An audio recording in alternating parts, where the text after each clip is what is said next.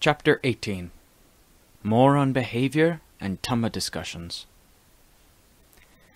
The Dhamma conversations which occur amongst Kammaṭṭhāna Bhikkhus are bound to bring up various problems arising from both samādhi and paññā, of a kind that involves both inseparably.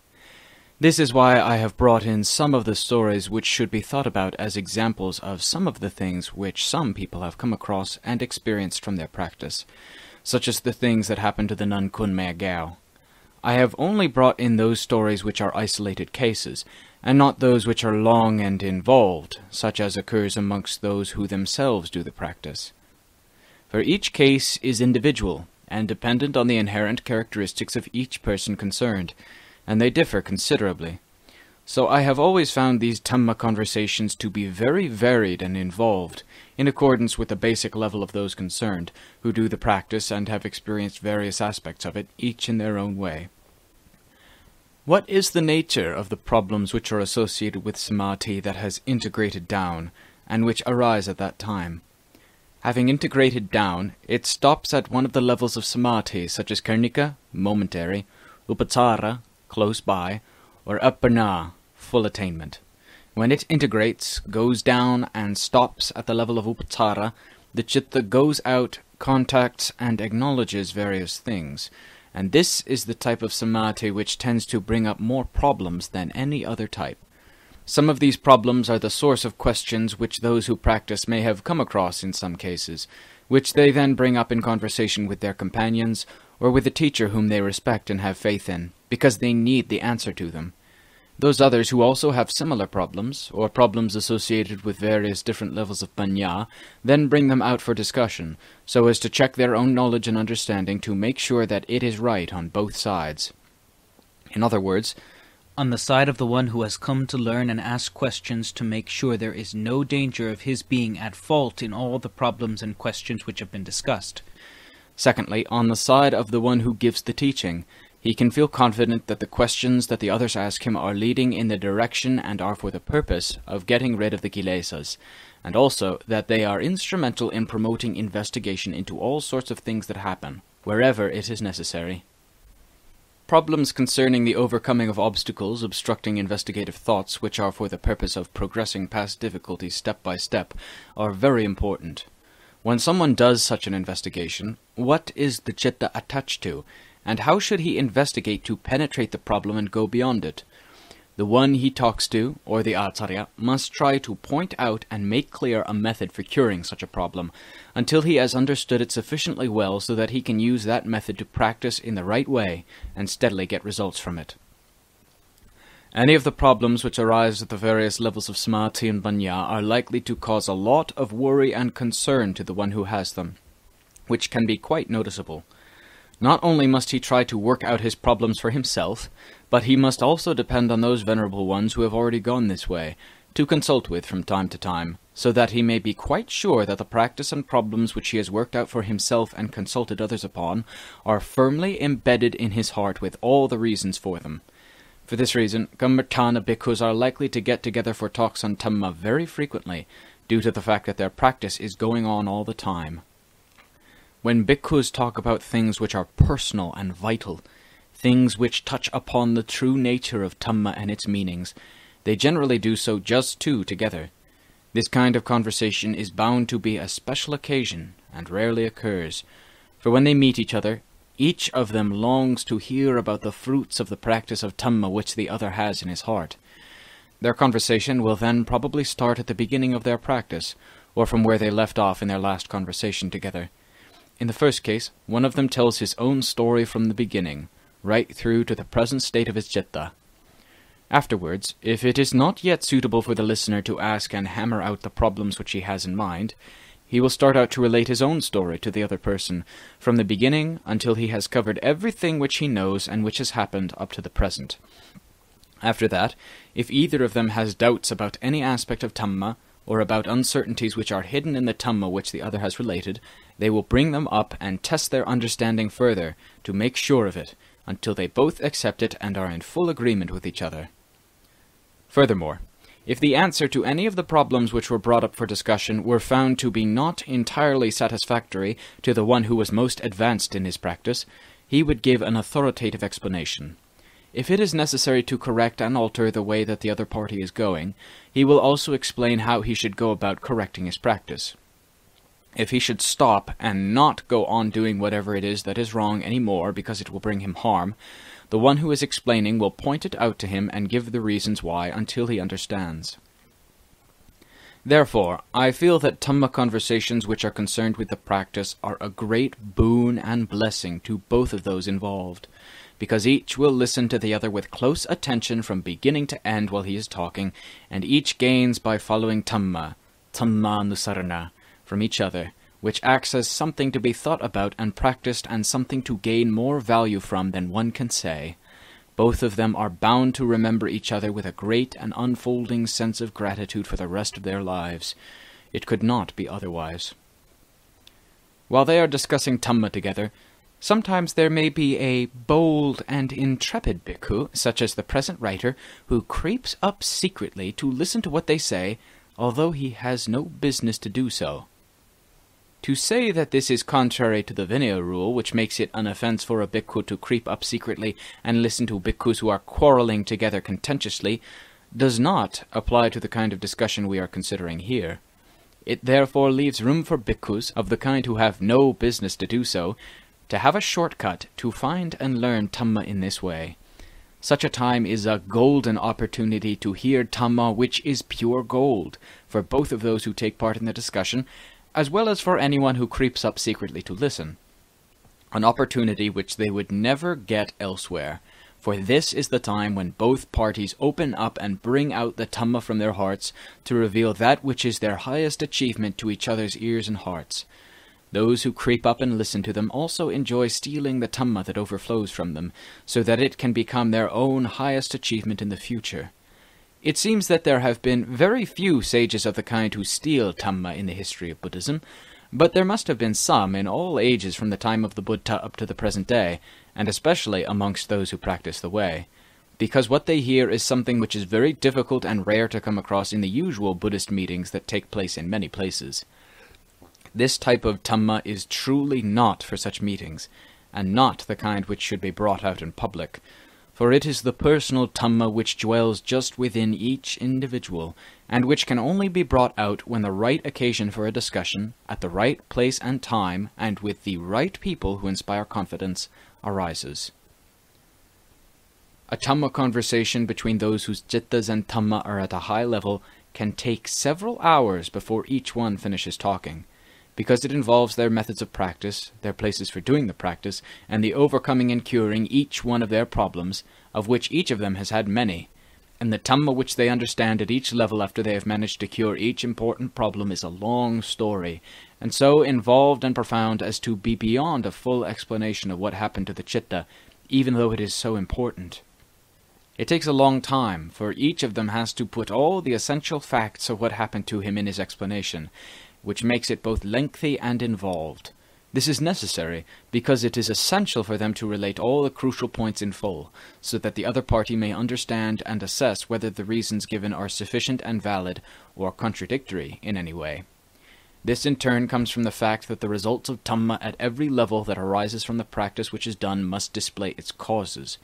In other words, the way in which one acts determines the way one goes. Therefore, a Dhamma discussion must include the causes as an inseparable pair with the results. Whichever of them knows, and whichever tells his story, they are bound to bring in the causes, which are the ways of behavior and practice as confirmation, and the results which arose must display a conformity with those causes.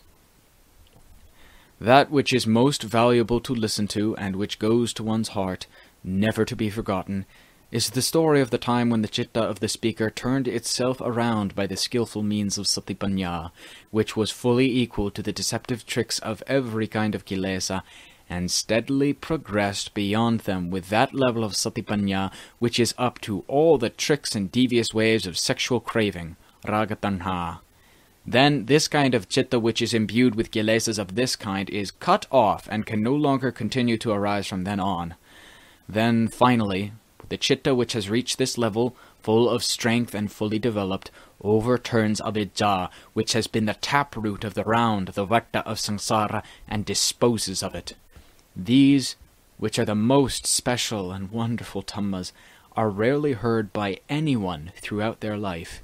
For what generally happens both with ourselves and others is that we die empty-handed, without ever having heard the sound of the venerable ones who have done the practice and known this kind of Dhamma entering our ears. All we hear is the sounds of empty talk and vanity which weigh us down, destroying our health and well-being, both physical and mental. Sounds such as we and you hear all the time nowadays until we are sick and tired of them. But even then we cannot refrain from speaking and hearing them, because they are like food left over at the bottom of the pot. If we don't eat it, what will we eat? But in Dhamma talks between these bhikkhus which we have been discussing above, they talk in ways that come naturally to them in what is associated with the citta in the sphere of practice. They do not talk about having reached this stage or that level of Dhamma.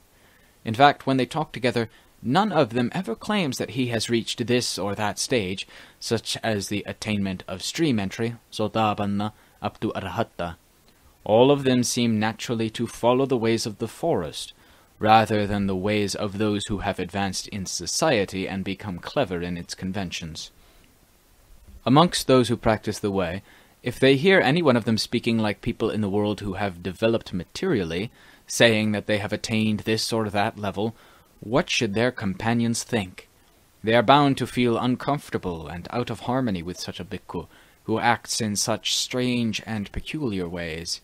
Because of this kind of behavior, they would immediately start to lose confidence in him, for none of them would act like that even though they are also aspiring for Dhammas at those levels with a full-hearted commitment, and may in fact be able to talk about them.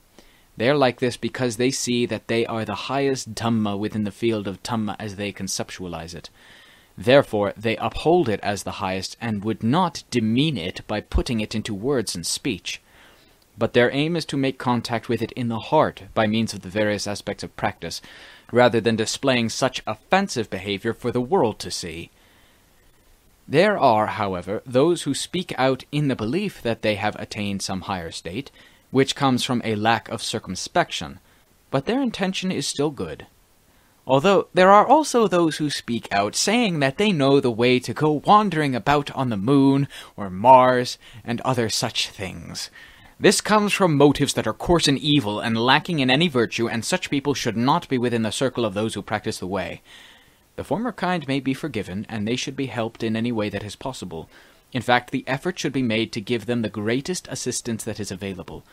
The other bhikkhus do not look on this type with distaste or loathing, but rather with compassion, and they give their advice with metta. Because it is quite possible for this kind of thing to happen amongst those who practice the way, for when they have never gone this way before, they are liable to gain knowledge as well as delusion, which happens with all of us. This sort of thing happened here quite recently, and the story of it was told by a bhikkhu who practices well and has very strong commitment to Dhamma. He said that when he went to practice Dhamma in the hills, and late one night when everything went quiet and peaceful, he became very calm and quiet at about midnight. He thought that he had attained the goal and become an arahant. So he took out his snuff pipe from his handbag and blew it as a whistle, Peet, to call his companions who had gone to stay in the same location. They quickly came to him, concerned that something had happened, and asked him why he had called them. He answered straightforwardly, "I've attained enlightenment. It happened just now, and I felt compassion for you, so I blew my whistle to call you." Whether this was true or false, they did not know at that time, but they thought to themselves, "This whistle-blowing attainment, what kind of thing is this? It's too bizarre and peculiar," although neither of them felt sure enough to say anything about it. The following night at about midnight, they again heard the whistle, loud and echoing about the hills. They thought to themselves, "Blowing that whistle at this time, has he attained a state of madness, or what else now? Last night he attained the state of arahant, so what else can he have attained this time? We don't know, but this arahant is a real pest." But they had to go and see, because they had come as a group, and it would have been wrong just to take no notice. When they got there, they asked him, "What have you managed to attain this time?" The whistling arahant then said, "In fact, I did not attain anything. It was a mistake last night. For just now I realized that the kilesas are still there. So I quickly blew my whistle to call you, so as to correct what I said yesterday, and to let you know that there has been no attainment yet. In fact, I was completely deceived by them, and these kilesas are very clever. From now on, I am going to discipline them most severely. That I could be so deceived by these kilesas makes me really angry." One of the others asked him, saying, "What happened last night and tonight is one thing, but why then do you have to talk about it so much? Is it that you don't have any mindfulness in your heart, or what? I think that before long you will be a case of Kammaṭṭhāna madness." I feel so ashamed about it now, but the kilesas had vanished and were quite silent. I thought that they were dead, and I had to celebrate my victory with you, so I blew my whistle, see? But tonight they reappeared once again, and they are not as dead as I had thought, so I had to call you once again to let you know. When there is wrong understanding, such as the foregoing, nobody takes it very seriously. It is amusing, and something that they can get a good laugh out of. As for the latter type, who will go to Mars, they are loathsome and fearful. But those who want to go to the moon will, generally speaking, like this latter kind very much. This is why there always tends to be some lunacy hidden within the circle of those who practice the way, and there is no way to cure it completely. In particular, Venerable Ajahn Mun was, as far as I know, never heard to speak of himself in connection with the path and fruition, saying that he had attained to such and such a stage or level, or even to imply this. I felt that he had great reverence for these stages and levels of Dhamma. Although he would talk and say things which accorded with the truth of Dhamma which arose within him, and even though it is written in the biography of Venerable Ajahn Mun that he had attained these states, he never made any such claims. It was just that the writer of the biography, who is rather foolish, wrote about him from his own understanding that came from listening to the Dhamma in his nature. My purpose in writing in this way in the biography was to try and get the reader, or those who hear it being read out, to take it in a heartfelt way, for even though readers have probably not reached that state, they can at least read about it or hear it as the heart's ideal, and be inspired and encouraged by it, and aroused out of their incessant pit of complacency. Speaking about the skillful methods of sati paññā in their adaptability to the kilesas, and the course taken by the citta in breaking through and cutting down all the kilesas by various methods, which were the characteristics of behavior of the greatest teachers, and as an example, we may look to Venerable Ajahn Mun, who is the owner of his own biography, in this present age. I cannot find any fault or flaw in him, but he was never heard to say such things as, "I have gone beyond this stage or that level of Dhamma," because the skill and perspicacity of those who establish the patterns of behavior in this modern world do not display outwardly such things, as would be unseemly and would tarnish the good reputation of the Dhamma and Vinaya, the two things which represent the original teacher, the Sāsada. This wise discrimination taught him to know the basic ground of the original teacher and of himself, for he was a Sāvaka, one who listens and follows, and in the suppositions of the world, samādhi, the two are quite different. For a while he himself was still within samādhi, being still associated with the elements and groups, dhātu kantha, which make up a person. Even though his citta had already gone beyond and become free, it was necessary for him to maintain this way of behavior as an example to other people in the future, such as you and I, so that we may at least have a sense of shame in ourselves and in our hearts to prevent us from spreading such talk about in a way that has no good purpose. Until others who practice Dhamma become disgusted and repelled by the offensiveness against the ways of their society, which still respects those conventions which are decent and virtuous. In truth, those who practice Dhamma, who have a high level of Dhamma in their hearts and who are worthy of faith and respect, just display this fact in their external activities for others to be able to know well enough to what extent they conform to the standards of the world and Dhamma, and there is really no need to make an announcement of any unseemly and repugnant claims. The world has always used discernment to assess what is good and bad, for in the world of people who are Buddhists, those who lead the way in upholding the religion are not just made up of stupid people, such that those who are truly wise and who have attained the Arya lineage should blame them and make a broadcast of the religion. For these methods, which are truly good, harmonious, and subtle, which are complete with all the techniques and Dhamma truths which they have always used to bring harmony and a joyous heart to their followers, have not yet been lost, and have not yet vanished from the religion and those who practice the way. There are still those methods that perpetuate the flowers and fruit which are pleasing, a joy to see, and make for peace of heart in those who have seen them and admired them in the past, and they still exist in this present age. A good example of this is the story of Venerable Assaji, who was one of the first Arahants and who taught Dhamma to Venerable Sariputta. He was a most humble and self-effacing follower, Savaka, of the Buddha, which was so right and proper for one who was known to have conquered the outflows, Jinasava, and in whose heart there remained no taint of worldly desires, Lokamisa, at all. The gist of what he taught Sariputta at that time was as follows. This monk has only recently been ordained into the Dhamma and Vinaya, and he has not got any extensive experience or knowledge, so he cannot reveal Dhamma to you that is very profound and wide in scope, but will give you a brief summary of the central principle. Then he taught, saying, All Dhammas arise from causes, and they cease because causes bring about their cessation. The Venerable Samarna Gautama, who is our prime teacher, our Sasada, revealed and taught us this. That is all he said, and the wise and perceptive Sariputta, who was then a wandering religious mendicant, a paribhajaka, and was at the crossroads between his old faith and the way of the Buddha, knew the taste of Dhamma immediately at that moment. He also grasped at the path of Buddhism, which immediately went deeply into his heart. It was as though he were to make an exclamation, saying that he had found a completely reliable and trustworthy lifeline to claim his attention, which came from the great virtue of Venerable Assaji Theara quite unexpectedly. All that was left of the original wandering mendicant after that was his external appearance. As for the initiation as a samarna, which he had received from Venerable Assaji Theara, it was the first level of Aryasavaka, as accords with the way of nature.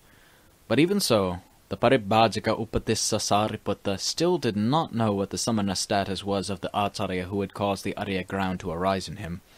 This was because Venerable Assaji had no interest in talking about himself, which would be just a lot of hot air coming from his mouth and would soon evaporate, unlike his talk of the truths of Dhamma which he gave to Upatissa, resulting in his gaining a satisfying refuge right then and there. This is the Aryan custom of those who have come to the end of worldly ways and attachments, lokamisa, which are poison acting like bait that is dangerous to all us fish. So the ways in which they act towards the world are always quite wonderful and remarkable. The tone and manner in which Venerable Assaji revealed Dhamma to the wanderer Upatissa comes resounding and clear to the inner sense of hearing of us Buddhists, and even though it occurred more than 2,000 years ago, it has not faded or lost its meaning with the passing of time. In addition, even though Upatissa had gained a new vitality in life, leading to his becoming Venerable Sariputta, the Savaka of the Buddha, he never became proud and puffed up in the way that people usually do. Even when he became the foremost of all the Savaka followers of the Lord, he always paid homage and the deepest reverence to the virtuous qualities of his teacher. Moreover, he was highly praised by the Lord, the supreme teacher, Brahmasasada, who said of him that he knows and never forgets those who have helped him and been generous to him, even in small ways. Like the case of the Brahmanaratha, who received ordination as a bhikkhu, because Venerable Sariputta acknowledged that he remembered him, once having given a ladle full of food in his bowl. If we compare this with the ways of ordinary people in the world, they would never have recalled such a small incident in the same circumstances, because the position of being the foremost disciple, the Buddha's right-hand man, which was a position secondary only to the Lord Buddha himself, would probably have made them forget or not bother about such a small, trifling matter. But Dhamma and the one who was the foremost disciple, who was a gold mine of Dhamma, are not like the world, nor do they tend to incline in that direction. For the more virtuous he was, the more eminent he was, and anyone who does good acts to or for such a person, however small their actions may be, takes on some of this eminence, because their virtue induces this eminence. Furthermore, because virtue and wealth, which is external, is different from virtue and wealth that is internal, the behavior and modes of expression of those who have either of these two forms of virtue and wealth are also characteristically different. Therefore, the experience and manner of display of wealth differ accordingly in their degree of grace, depth, and subtlety, like the way in which Venerable Assaji acted towards Sariputta when he was still a Patissa the Wanderer, which was most impressive and captivating, for they were the actions of one who had broken all attachments to material things, amisa, which people in the world desire. So it was an external display which intimated to the world that he is complete and fulfilled in all ways, that he is not deficient and wanting in anything any more, not even wanting praise and adulation, because such things are just parasites hanging around, waiting their chance to get some food, to build up their own bodies, and to thrive by the destruction of those things which they depend on, causing them to collapse into ruins. He would therefore never let such things get in and live off him, unlike people in the world who allow themselves to act as vessels for holding them all the time, and they can never get enough of them. On the other hand, when Sariputta, who was a treasury of the highest mindfulness and wisdom, mahasati, paññā, and also gratitude, talked about the virtue of the Brahmana who had given food to him, instead of showing up the one who did this good act, it tended far more to show up the one who was outstanding in these Dhamma virtues, because what he said was completely without any grasping and conceit, such as that of having reached the position of being the foremost Savaka, who should not praise the virtues of others much, for fear that it would diminish his own status. Instead, he took that most cherished status as an object of contemplation, thinking, "All these wonderful things that arise within me do so because of the help and kindness of others." So he spoke out about the generous treatment which he had received from the Brahmana as being great and important, without any ambivalence, which would have been characteristic of those who think too much of themselves. This is why all the Dhamma virtues of all kinds which were within Venerable Sariputta Buddhasavaka were outstanding in the sphere of Buddhism, and still are, right up to the present day. The manner in which Venerable Assaji and Venerable Sariputta behaved and practiced has always been an inspiration to those who put their hope and trust in someone else, a teacher, with the expectation that he will be a support to them all the time, while they still have to rely upon others. They will also uphold and venerate that Dhamma virtue which never deteriorates, changes, or disappears to the end of time. So the religion will thrive, and the heart of that person who cherishes Dhamma and venerates this aspect of Dhamma will be calm and peaceful, and he will see happiness in the present right here. Venerable Ajahn Mun very clearly displayed this type of behavior, which can be seen in the way he always spoke about and upheld the virtue and value of Venerable Ajahn Sao, for he used to recall the time when he was first ordained and began to practice the way, and how he depended on him constantly. It was Venerable Ajahn Sao who trained him in everything connected with the manner of living, the forms of behavior that are appropriate for a bhikkhu, and the meditation practice, the paññā. Whatever understanding he gained was dependent on Venerable Ajahn Sao as the one who first initiated him into the way to be a bhikkhu and a Kammaṭṭhāna monk, and taught him from then on. Afterwards, he would talk about the virtue of the ordinary people who had faith, and of those forest and hill folk who generously helped him when his practice was like a life-and-death struggle.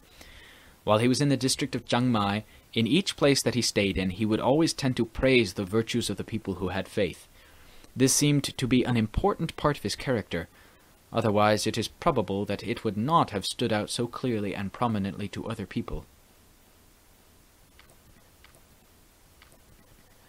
The foregoing section has been an explanation of the way that Kammaṭṭhāna Bhikkhus who have an essential understanding of Dhamma and various associated questions, which accord with each one's level of attainment and character, come together to discuss them and talk Dhamma.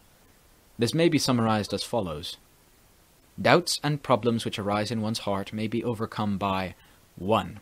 Introspective contemplation and analysis on one's own. 2. Discussion with others or privately with a teacher, an acharya. 3. Listening to a Dhamma talk given by the acharya in which he talks about that problem. Dhamma discussions which take place between those who practice the way of Kammaṭṭhāna take place very quietly, just like a meeting of mice, but not at all like a meeting of cats. Those who practice the way look upon these discussions as being very important and on a par with the practice itself. Therefore, the Kammaṭṭhāna Bhikkhus still come together for discussions quite frequently, right up to the present day.